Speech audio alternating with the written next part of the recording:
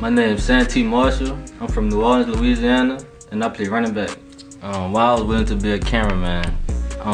That's because when I first came here, I was supposed to be on the team, but they had a coaching change when the coronavirus came, so I had to try out for the team, the coach said, so I didn't make the tryout, so I had to find a way to get on the team. Actually, I didn't even tell my people that I had to try out because I was confident that I was gonna make it, so I didn't make the tryout, so I had to find a way to get on the team. I went to talk to Coach O, and I had to find any way possible to get on the team. So he told me try to get on the staff and get close with the coaches so they could get to know me, and hopefully you get on the team. I could try to work something out for you.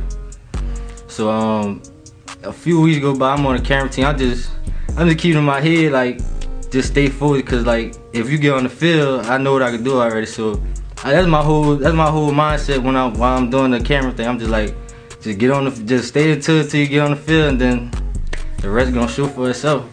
So that was my whole motivation, to just stand consistent with the camera team and just doing what I gotta do, play my part. It was actually shocking, but about being ready for the moment, you just gotta have faith and keep on putting in the work, keep on putting the time, and just believe in yourself and trust yourself and believe in God, and just have faith in yourself.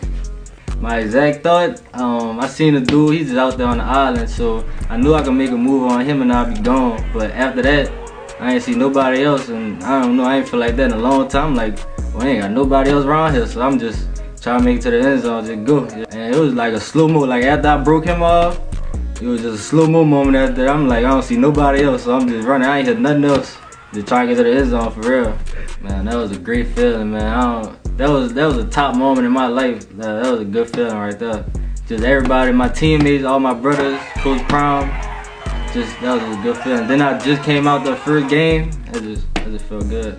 Yeah, I feel like it prepared me what we doing right now. I feel like it's still preparing me to do better. I just want to keep getting better at what I could do. Just keep trying to help the team out any way possible. It's your boy Santee Marshall, aka Tito, aka the Cameraman. You can catch us in Miami. We coming.